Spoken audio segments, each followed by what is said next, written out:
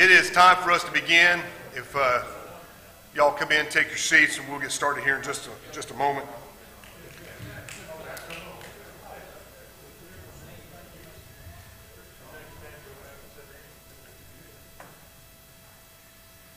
It has been a great day so far.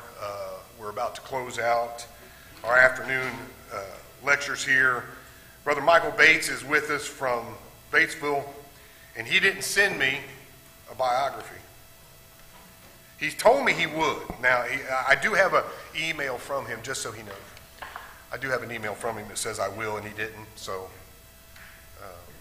I told him if he didn't, I would just make stuff up. But I don't know him well enough to make stuff up, so I'll let Bill. Bill can make stuff up. Y'all know Bill. Bill can make stuff up. Of course, I hate to cut Bill loose telling stories. We may never get out of here. But thankful for Michael's willingness to come over and speak to us today. He is going to be speaking on Christian leadership in the home. And I'll just leave it at that. He's going to speak to us in just a moment. Before he does, Brother Bill Fromm is going to come lead us in a word of prayer.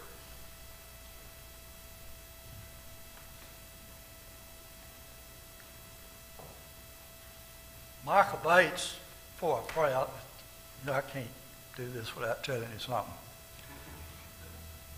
Before I came over here, I drove from my house in Oxford. I drove 40-mile round trip 3 times a week to hear this guy preach and to be a part of that congregation in Batesville. Fabulous congregation over there, as well led by some dedicated elders and a very good minister.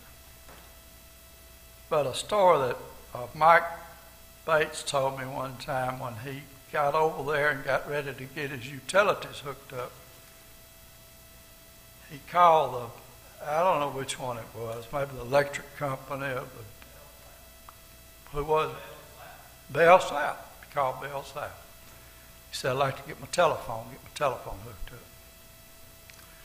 She said, may I have your name, please? I said, my name's Michael Bates. What city are you in?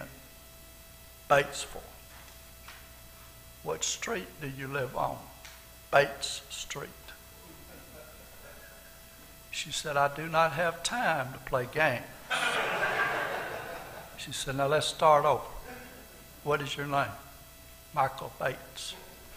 What city do you live in? Batesville, Mississippi. What street do you live on? Bates Street. She said, are you telling me the truth? Yes, ma'am. Would you please hook up my telephone for me? She said, yes. But I remember that story. I love this guy. And you will too. Gracious and loving Heavenly Father, what a privilege it is to have the opportunity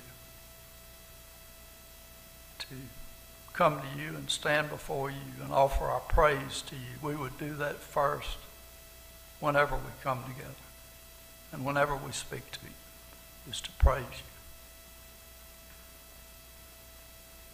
you. You mean so much to us in our lives. What you've done for us. What you've done for us through your Son.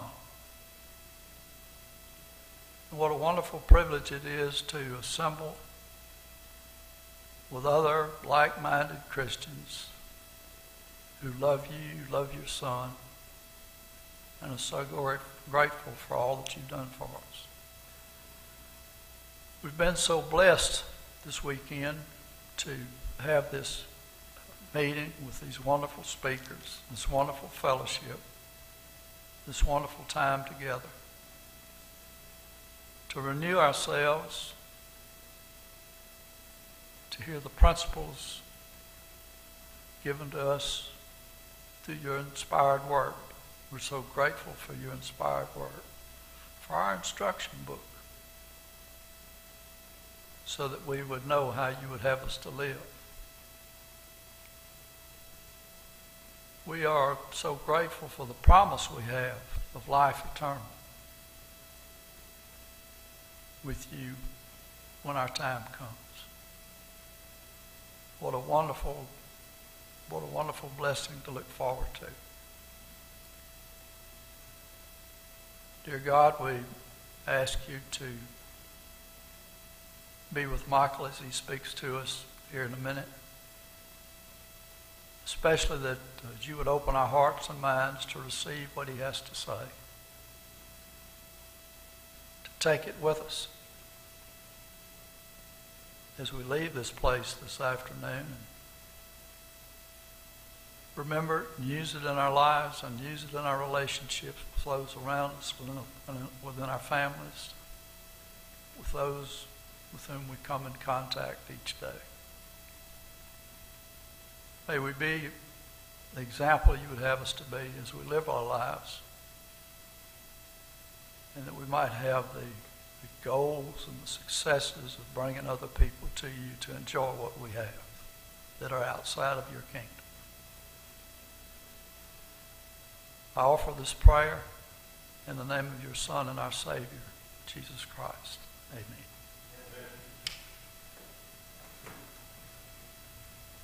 Thank you, Brother Fromm, for remembering anything I've ever said.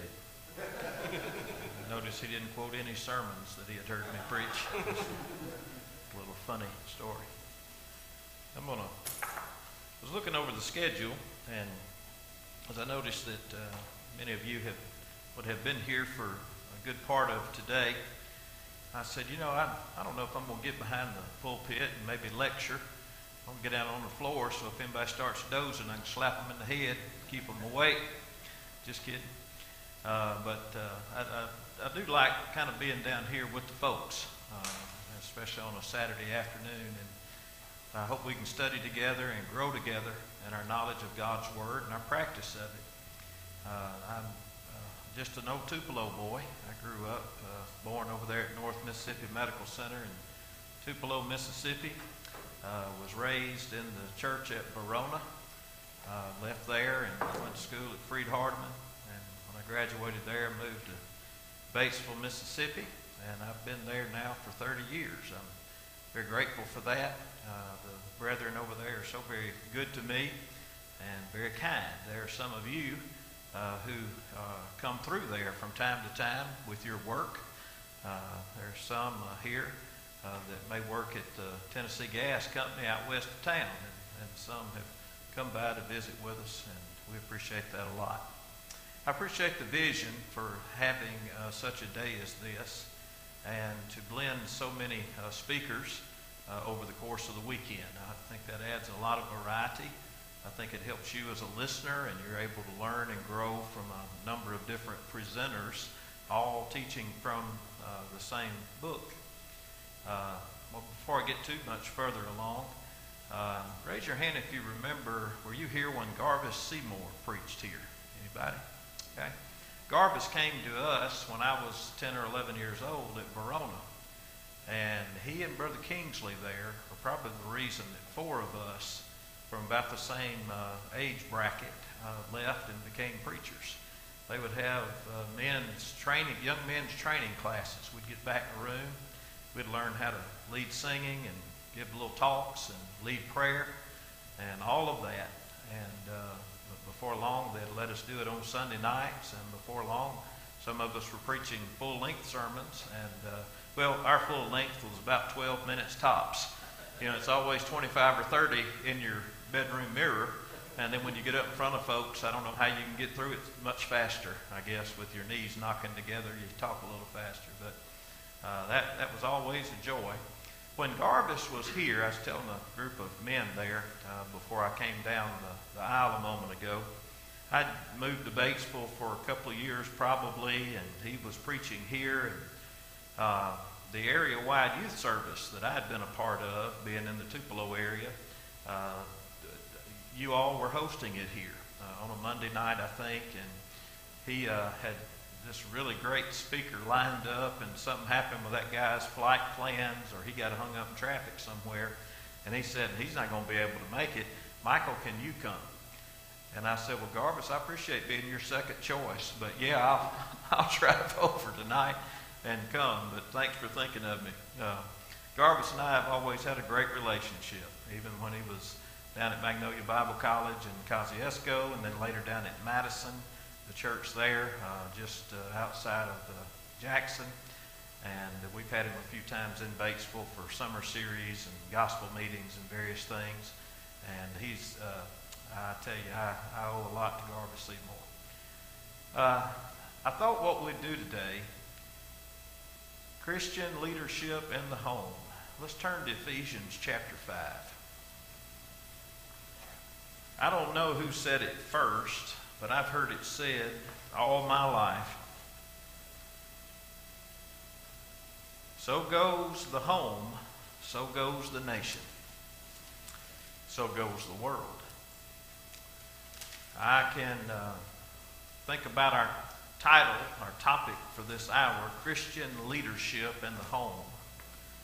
There are an awful lot of homes in the world that don't have any kind of leadership in their home, much less Christian leadership in the home. Some of the things I think that we are seeing more and more abundantly in our society that used to be done in the darkness or in the shadows, someone has said now is parading proudly down Main Street.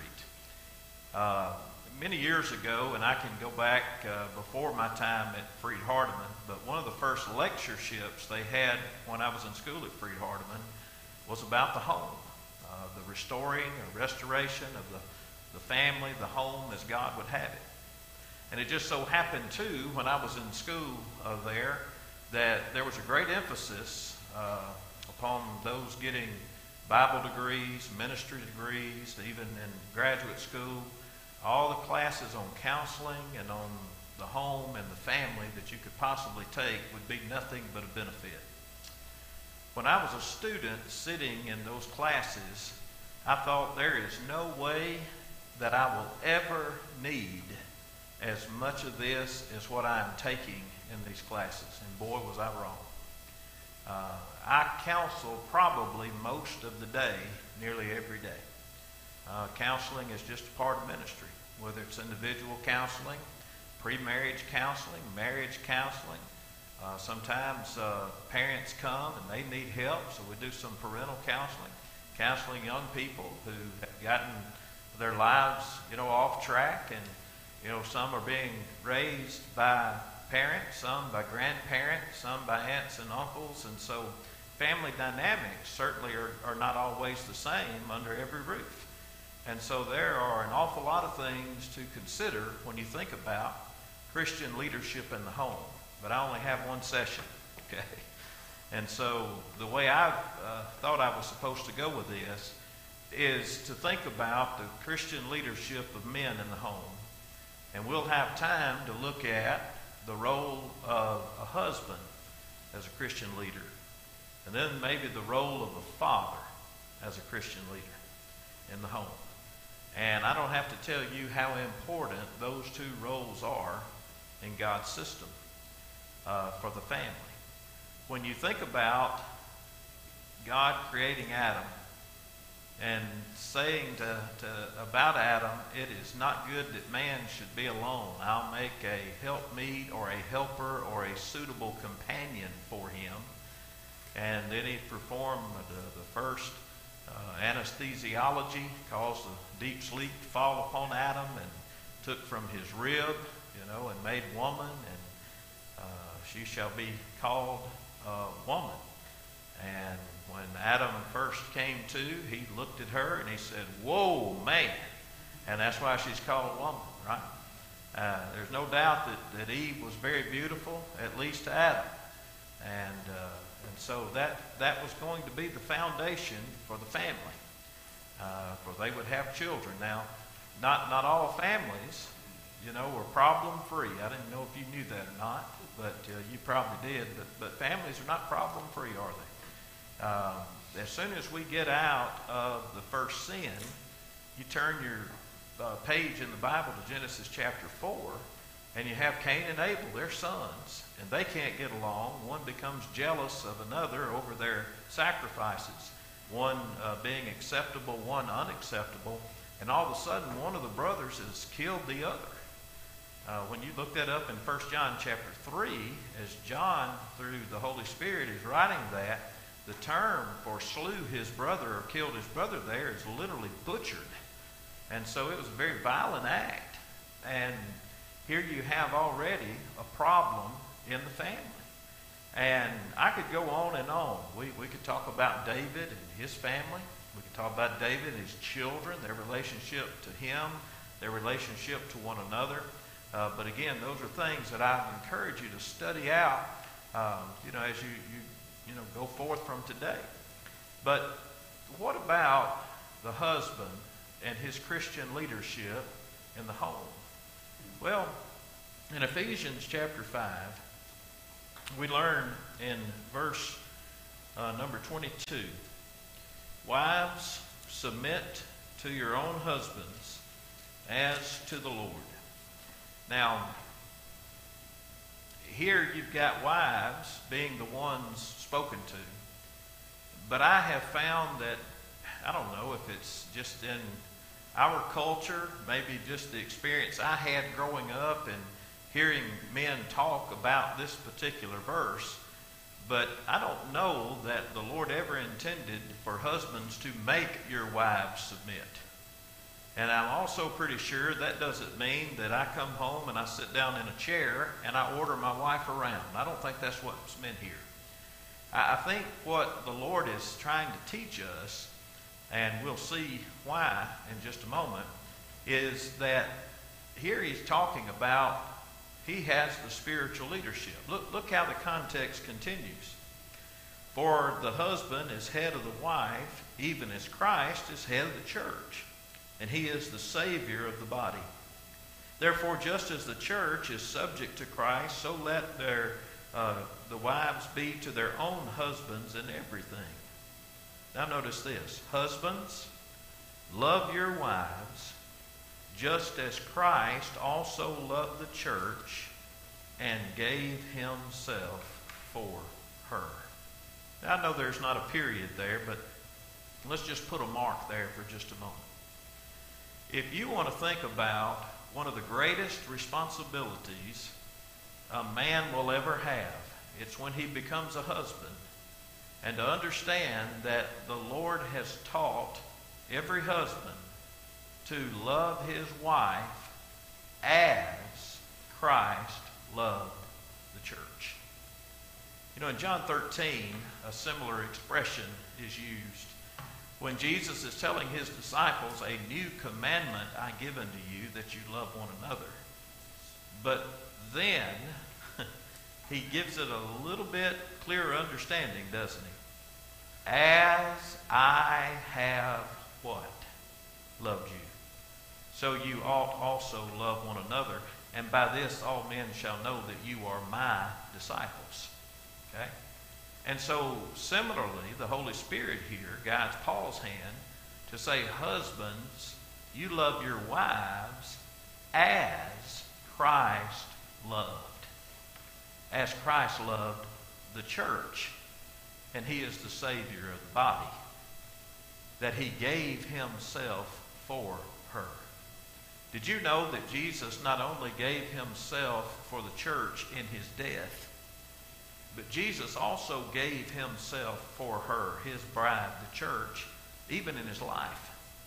His very coming was all about saving mankind, establishing his kingdom upon this earth. The message of John the Baptist was repent. Why? For the kingdom of heaven is at hand. The message of Jesus in his early preaching was what? Repent, for the kingdom of heaven is at hand. Jesus came to establish that kingdom, that church. And so, as you think about that statement or that phrase there in that overall statement in Ephesians 5, that Christ loved the church, that he gave himself for her. Oh, that was the reason he left the splendor and glory of heaven. That's why he came and put on flesh. That's why Jesus suffered and was tempted in all points like we are, yet without sin. That's why Jesus went to the cross. That's why he took the scourging. That's why He allowed himself to be hit in the face and spit upon and then crucified. Why? He was giving himself, whatever means sacrificially that it would take in order to redeem the souls of mankind. He was willing to do. He'd given himself for the church, his bride. Now, what does it take to do that? If you and I are going to love our wives like Christ loved the church, what kind of mindset does that take? Hold your finger here and let's just turn the book over to the book of Philippians chapter 2. And I want to begin reading at verse number 1. Maybe you're pretty well familiar with this text. But in Philippians chapter 2, Paul from prison writes this: Therefore, if there is any consolation in Christ, if any comfort of love, if any fellowship of the Spirit, if any affection and mercy, fulfill my joy by being like-minded, having the same love, being of one accord and of one mind. Let nothing be done, now here, pay attention, let nothing be done through selfish ambition or conceit that is vainglory, but in lowliness of mind, let each esteem others better than himself. Let each of you look out not only for his own interest, but also for the interest of others. Let this mind be in you, which was also in Christ Jesus, who being in the form of God, did not consider it robbery to be equal with God, but made himself of no reputation, taking the form of a bondservant and becoming in the likeness of men. And being found in appearance as a man, he humbled himself, became obedient to the point of death, even the death of the cross. So, in what way did Jesus love the church? What mindset did he have? That's important for us. If we're going to love our wives the way Christ loved the church, we have to understand what his mindset was in doing so. All through that chapter, you have one concept that just jumps off the page. And it's humility, humility, humility. In lowliness of mind, esteem or treat others better than yourself. Look not out for your own things, but also on the things of others. Let this mind be in you. He's describing the qualities of Jesus. He's showing us the mindset of the Christ as he came to lay down his life for our sins and to establish the church with his blood, Acts 20 and verse 28, in doing so. And so, humility. It's all about humility. And friends, I think sometimes as husbands, we may miss that one key attribute about Christian leadership in the home. Am I leading with humility? The humility of Christ. When I do premarital counseling, I'll have a couple. Most of the time, they're pretty young, early 20s. Every now and then, it's maybe a couple that's advanced in years from their early 20s. But I always ask this question, generally in the first session. Whose needs do you most want to see satisfied in this marriage? And almost every time, they will say the other one. They have the right concept in mind. Now, sometimes, I remember one occasion, a young man said, well, you know, if I'm just being brutally honest here, the reason I'm getting married is because I want some of my needs met too. And I said, look, that wasn't the question. The question is qualified by the word most. Okay? And are you willing even to give up yourself, some of the things that you need, some of the things that you want, so that you can serve the needs of your spouse? Jesus gave up a lot, didn't he? Gave up it all. He gave himself for her. And so The question is, as I'm a husband, I'm a father of 3. I have 16-year-old twins that were born right over here in this New Albany hospital. Okay, there's another connection. Okay, all right. And I now, through our oldest daughter, she and her husband have brought us 2 beautiful granddaughters. One of them's about to be 3 in May, the other will be 2 in August. And so one of the things that you learn trying to be the best husband you can be is to follow the attitude of Jesus in your marriage. And I promise you, you'll have each other. If each one is looking out for the best interest of the other one, then both parties' needs are getting met the way God intended them for. And it's not a matter of, well, I'll do this if you do that. It's not a matter of manipulation. It's a matter is that, hey, I want to give myself to you just as Christ gave himself up for the church. And as long as you have that mindset, you'll have a happy marriage. But selfishness creeps in, doesn't it? What is wrong with us? I have a very good friend. She was an elder's wife. If you've ever been to Freed Hardeman, years ago, you'd have seen the Loden Daniel Library. He was one of the elders that hired me in Batesville. He's now passed on, been gone several years. But his good wife, Patsy, is still living. She did a series in through our congregation and our community that was called Loving Your Husbands. And World Bible School, I think, actually videoed her doing those classes. My wife went through those classes soon after we moved to Batesville. And one of the things that she suggests in her Loving Your Husbands class is the very thing that I'm saying about husbands right now. If you treat the other one the way you want to be treated, didn't Jesus say something about that somewhere in Matthew 7:12? Okay, do unto others as you would what? Have them do unto you. And if we'd learned the spirit and the mind of Christ in the way we treated our spouses, is that Christian leadership? See, the world wouldn't think so. The world didn't think the leadership of Christ was the kind of leadership. You know, the Jews that had Jesus crucified said, oh no, this is not our king. You know, look at these lowly beginnings. Look at where he was born. Look at where he was raised. Oh no, this couldn't be the Messiah. There's no way. Here's a man that washes his own disciples' feet, even Judas, the evening that Judas was going to betray him. But he still washed Judas's feet. See, it's servant leadership. Oh, what a great concept. Well, you talking about counterculture. You go in the world talking about servant leadership. But I find in a lot of leadership books that I read that concept is becoming more and more the norm in very successful companies today. Servant leadership. You remember in Matthew 20 when the sons of Zebedee, they came to Jesus. Mother came.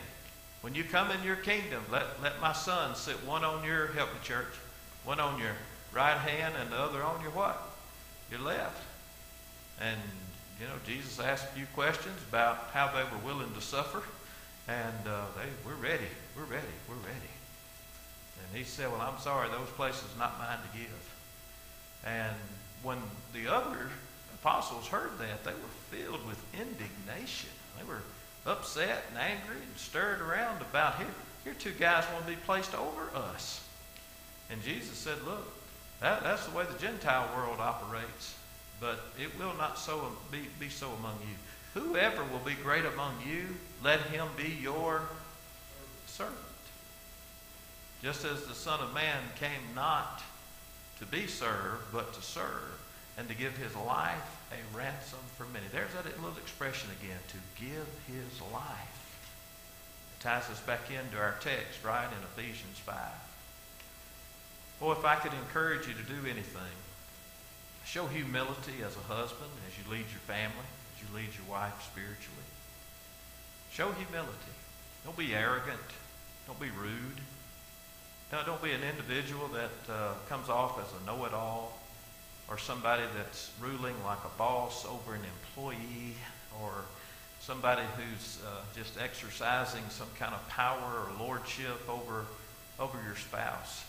I can't imagine that being much of a very loving relationship, and I don't think it's the one he's describing here. I know it isn't. And so when I come back to Ephesians chapter 5, I find that Jesus loved the church, that he gave himself for her. I want you to think about that word love for just a moment. When I was in school, I can't remember what grade I was in, but it was Tupelo City School District. And in one of our classes, the teacher had a prism. And it was just this crystal-looking thing, had many different sides. And the teacher, he would catch the sunlight coming in through the window. And I think the term was, then it was refracted into what? Several different colors, right? Well, that's what I think about when I think about 1 Corinthians 13, verse 4 through 8. And for the sake of time, we're not going to turn there and read. But help me out. Love is patient, and love is what? Kind. Love is not arrogant or rude. We've got a good description of what love looks like. And oftentimes I encourage my Bible classes to take that and notice how the Holy Spirit gives it to us. There are some things that love is in that text, and there are some things that love is not. And there are some things that love does in that text, and then there are some things that love does not do. And sometimes when you break it down into the is and the is not and the does and the does not, sometimes practically it helps us a little better to understand what he's saying here. But in essence, hey, seek the good of your spouse. Seek the good of your spouse, even if it hurts you. When you think about the love of God, and you think about how much he loved us, look at what Christ suffered. Many years ago at Fried Hardeman, at one of the lectureships, Roy Sharp, who'd been one of my professors, he gave a lecture, and I'm not going to quote the thing for you, but from this text, he talked about the kind of love that is shown here. The love of Christ was sacrificial. And by the way, he did it in connection to how a husband is to love his wife. His love was sacrificial. Look at what he was willing to give up. His love was sanctifying. The purpose of Christ coming and shedding his blood was so what? That he might cleanse her or sanctify her with the washing of water by the word. That he might present to himself a glorious church, not having spot or wrinkle or any such thing. And so, throughout that lecture, there were about 5 things that he pointed out from this text that shows the kind of love that Christ had that husbands need to have for their mates. And you discover those as you study through this. We've gotten to the verse to where not only are husbands to love their wives as Christ loved the church, but in verse 28, husbands ought to love their own wives as their own bodies. For he who loves his wife does what? Loves himself. Flip with me to Colossians 3. Colossians chapter 3, and down at verse number 19. Boy, if you ever wanted some Cliff Note versions, as these 2 books are very similar in a lot of ways, of what Paul had said there, here, pretty well summed up in one verse. Colossians 3:19, husbands, love your wives and do not be bitter toward them. Boy, so much is said in just a brief statement. But when you consider what it means to not be bitter, that old term means to be harsh, to be uncaring and unloving towards someone. Our world is filled with marriages that look like what God said don't let them be like. We have some people in our congregation who, in Panola County, they work with an organization that helps not only prevent domestic violence, but actually in the process of trying to aid those getting away from domestic violence. And the stories that they can share, given no names obviously, I'm blown away at how many people, and I heard a judge say this one time, how many people can stand before a preacher or the justice of the peace or whoever and exchange their vows to one another based on their great love for one another in sickness and in health, for rich or for poor. And then before it's over with, some of the violence, some of the abuse, it's not always, by the way, one-sided. It's not always by one gender in that marriage. It goes both ways. And from people who vowed till death do us part. Husbands, love your wives. He says, and do not be bitter. Don't be unloving. Don't be uncaring. I want to mention something at this point. Do you think that our words carry a lot of weight? I think it's Proverbs 18, verse 21. The power of life and death are in the what? Tongue. Life and death are in the power of the tongue. Words hurt. And just as an example, one of the many ways that husbands can be bitter toward their wives is just in the way that they speak to them. Husbands, now look, you're not talking, I'm not up here saying I'm perfect at any of what we're describing here. I'm trying to be better. But words chosen, tone chosen, nonverbal communication that we use, all together important in communicating with anybody, but especially to our wives. The words we choose can be like a spear through the heart. The tone with which we say those words can be harsh, uncaring, unloving. They're bitter. They take no thought for the feelings of others. And they do not show the love that Christ had for the church.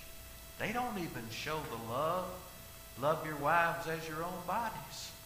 Now, we have a few women in here. I'm not going to get them to amen anything. But just for the sake, if anybody in here, you know somebody struggling in their marriage, you've struggled in your marriage, whatever the case be, come down to, we're back to Ephesians chapter 5, and look with me at verse 33. Look at the summation of that text we read a moment ago. Nevertheless, let each one of you in particular, talking about husbands, so love his own wife as himself, and let the wife see that she respects her husband. I hear men and I hear women. I hear it in my study, when counseling, when at the school, talking with just people that pull me aside and say, hey, I need to talk about something. These women, the wives, I don't know what my husband wants. I don't know how to be a good wife to him. I'm not giving him what he needs. Husbands, I don't know. She said it was fine if I went hunting today. Okay? You know what fine means, right? No, it's fine. You better not. Okay? So look, hey, this is real life stuff here. I don't know what my wife wants. I can't read her mind. It's in Ephesians 5:33. You ought to write it down everywhere you look, in your gun case, everywhere. This is the secret. God gave it to us right here in verse 33. Let every husband love his wife as himself. You know what every wife in the world wants from their husband? To know that other than God himself, she is your first love. You love her and you love spending time with her more than your buddies. That means step on any toes now. More than your four-wheeler. More than your four-wheel drive. More than golf. More than hunting and fishing. And I know I love to hear them gobblers this time of year. I love it when the bucks are in rut. I love it. But your wife needs to know that you value her. You love her the way Christ loved the church. You love her above and beyond all those things. And guess what? It's in what you do. It's in how you show it. That's the secret. Women, we got a few in here. You hadn't figured out that man yet. He told you right here in this verse. And let the wife see that she reverence or respect her husband. This man is kicked and he is put down. He may have a job where people yell at him all day. He feels less than maybe others. Sometimes in our materialistic society, he doesn't feel as though he's doing as good for his family as so-and-so over here, like it was a competition. He may feel about this tall most of the time. But if he comes home to a wife that shows that she respects him, she speaks to him and about him in front of the children, in front of the grandchildren, in front of members of the church, members of the community, their friends. She speaks so highly of that man. Let me tell you something. He'd get up and go after it again, and will gladly do so with the love of Christ, that humility, that mind of Christ. He'll go out and he'll do anything you ask him to do if he knows you respect him, and if you show you respect him. In more recent years, I wish I could remember the authors, there was a book and workbook put out that was simply called, it's in the marriage counseling circle, Love and Respect. Hey, the Lord told us about that a long, long time ago. Love and respect. Okay? I want to touch just a second. It's 3:15. How much time do I have? I don't think the next speaker till 6:30, right? Jesse laughed first. He won't sit here that long. Let me touch on parenting as a father. Okay? Come down to, we're in Ephesians 6. We'll just stay there a minute. Fathers, do not provoke your children to wrath, but bring them up in the training and admonition of the Lord. In Colossians, what many would call a parallel passage, you find that don't provoke your children lest they become discouraged. Let's touch on this just a minute. Bring them up in the nurture and the admonition of the Lord, but don't provoke them to wrath. To nurture has the idea of giving something what it needs for its survival and for healthy growth. I know people who nurture plants. Anybody nurture plants and flowers in here? Okay? You give them water, you give them sunshine. You might give plant food, okay? Any number of what? Various fertilizers, whatever's needed, right? So we nurture, we baby those plants, especially when they're very young, try to get them to grow. Well, the idea here is you bring them up in the nurture, you teach them about the Lord. You give them what they need, really in every respect, physically, mentally, spiritually, okay? You give them what they need in all areas of their growth. But don't forget spiritually. I read a book, I bet it's been 20 years ago now. And I don't mean to cause any controversy or anything, because this could apply to anything, okay? Sometimes we're way more interested in preparing our children for secular worldly things than we are spiritual things. And this book that I read, just one of the things, one of the quotes that I remember, he said, we live in a world where sports is a religion and the coach is their God. Now look, I don't have any problem with sports. Late last night, I watched both women's college basketball games in the Final Four. I wanted to see it. Okay? I love playing sports. My kids have played sports. All right? Still do. My 16-year-olds. But there's one thing my children know that Kathy and I are in perfect agreement on. Our congregation knows. And every coach that they've ever had knows. And when new ones come in at the school, they'll say, I heard about you. You're not going to let them play on Wednesday night, are you? I said, not even if it's the championship game and they're the star of the team. We put God first. Now, that's just how I do it in my family. I believe that's putting the Lord first. Now, that could be with any hobby. That could be with any type of career. Don't be like Lot. Lot did his family a disservice, didn't he? How did he make the choice on whether or not where he was going to go when Abraham in Genesis 13 gave him a choice? What? You can go anywhere. Well, he saw that way down there. Boy, that was very fertile down there. Didn't care where it was located. Those cities that because of their abomination before the Lord were destroyed with fire and brimstone. He didn't consider those things. Look, as we're giving our children what they need, don't do them the disadvantage of too many advantages. And we think sometimes that all the material things in the world that I can give my child, well, I'll be gone from them in order that they might have all that. No, fathers, you got to find a balance. That's all I'm saying. You got to find a balance. You can play ball, but you got to remember the spiritual consequences. You can hunt and fish and take hunting trips to go to Texas and kill all those Rio turkeys that you want to, but look, the spiritual has got to come first. Everything has its place. You have to have priorities. You go back to Deuteronomy chapter 6, and look what it was.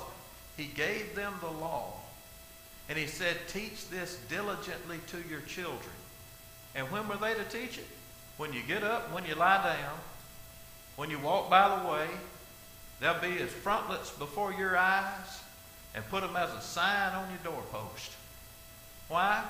Because spiritual things that tie us and give us that relationship to God, come absolutely first. We're losing our children. We're losing our children, many of them. And I know that's a generic statement.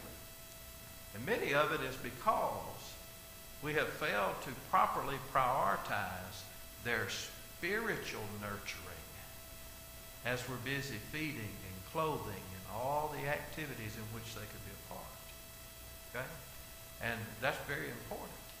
Now, let me ask you this. Right there at the end of that verse, well, he says don't provoke them to wrath. And then in Colossians 3, what is it, about verse 20 or 21, he says don't provoke them lest they become discouraged. Now, I've had a lot of people say, what does that mean? How do I avoid provoking them to wrath?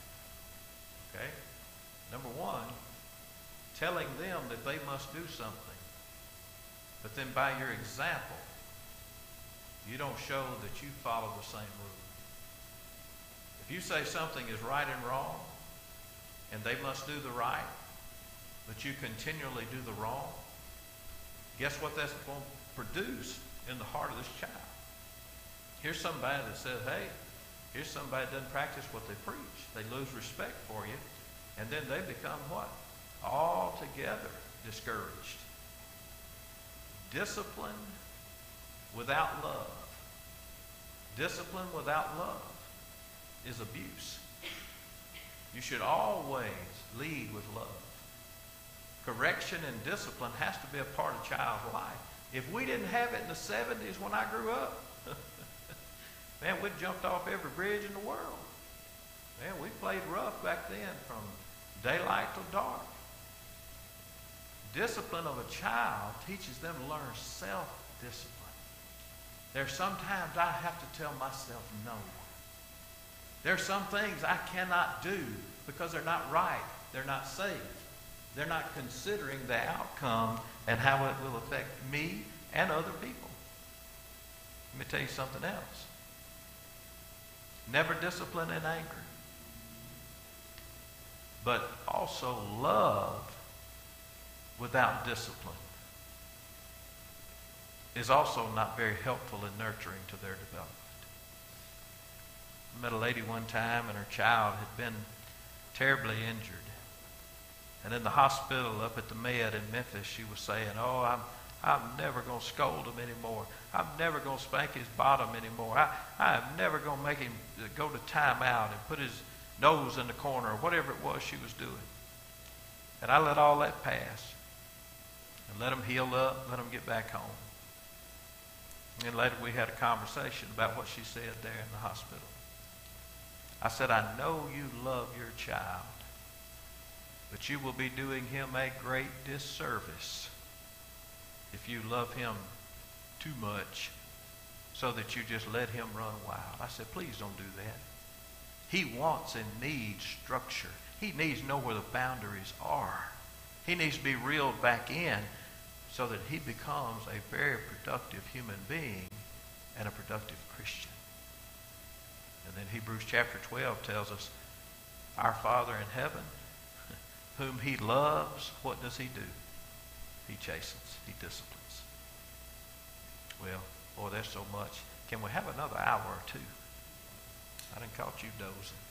Hey, look, I didn't send you that email about my bio because I know I gave you a thumbs up that I would. But then 2 or 3 more phone calls and then questions about getting the bulletin just right. I'm sorry. And then it slipped my mind. Forgive me. Let's close with a word of prayer. Our Father, we're very thankful. We're thankful for your word. We're thankful for your power and the many good works that you have done in this world. We're thankful for, Father, the opportunity to serve you and the example of Jesus Christ to show us how to do it the right way, the best way. We pray that you would help open our minds and our hearts to this love that Jesus had for the church so that we as husbands can love our wives this way. Give us the mind of Christ. Help us to have humility. Help us to learn to make sacrifices and to do things, whether or not it's returned in the same way as far as love and helpfulness, that we do it anyway, that we follow your example. We pray, Father, that you would help us to bring up our children in a good way, to make sure that they have the things that they need as far as physically and mentally and emotionally. But, Father, help us to understand spiritual things, the spiritual training that goes along with bringing up children. You've given them to us, Father, for us to mold and to shape, to bring up in your nurture, your admonition, Father. And we just ask that you would give us wisdom in this. It's so very difficult.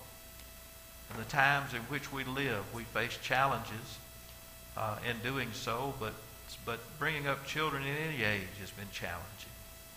Help us to meet those challenges for the sake of the souls of our children. And help us, Father, as churches, as congregations, to lend support to one another, to aid in the bringing up children through our Bible classes and our youth programs, to be spiritually minded people, to understand this life doesn't last forever. It's not about material things. It's not about this physical earth.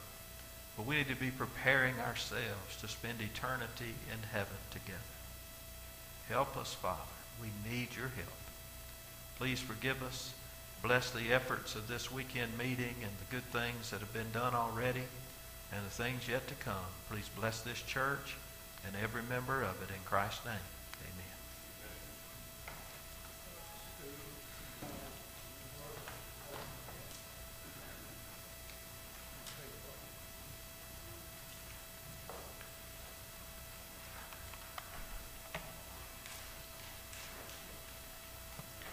Mike Brown's going to come lead us in a song here in a moment.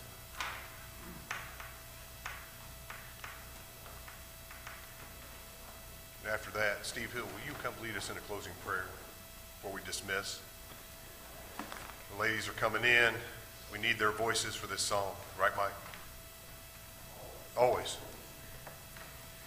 He was, Brother Ed Gallagher earlier today was talking about what's most important in life. And he mentioned, some folks might say that providing for my family or raising my kids or loving my wife is most important.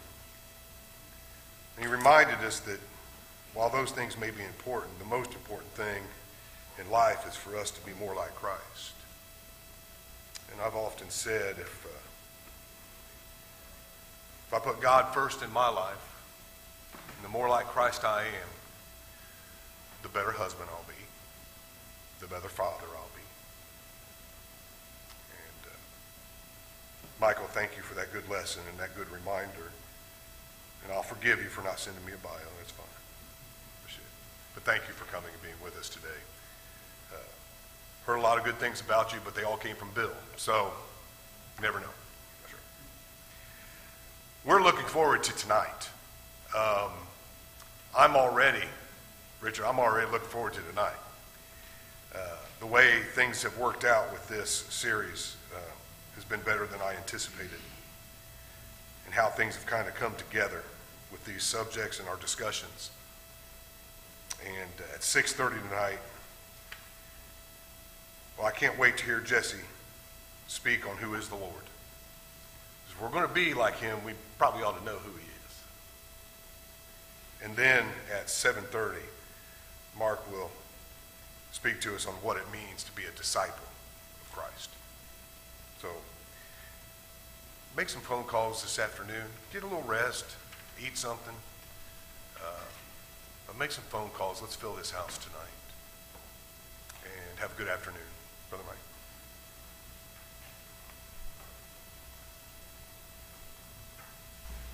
Let's stand together as we sing this song, number 847. 847. Then we'll be dismissed in prayer.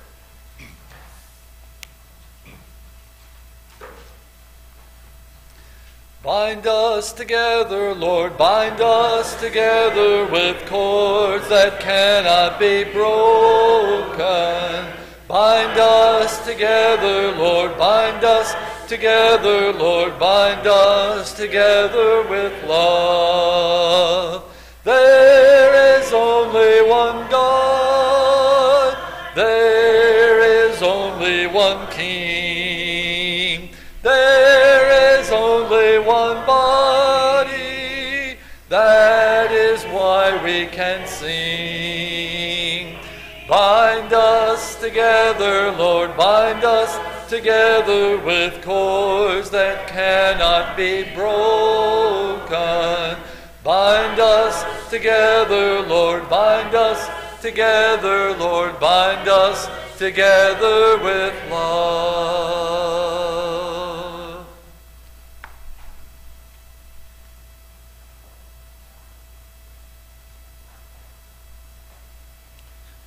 Let's pray together.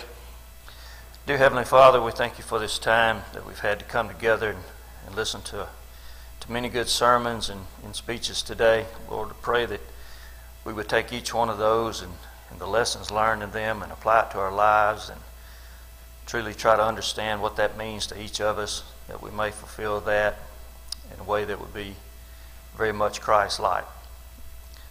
Lord, we thank you for all the many, many blessings you allow us and the time we have and to come here and worship you as one body. And Lord, we thank you just for all things.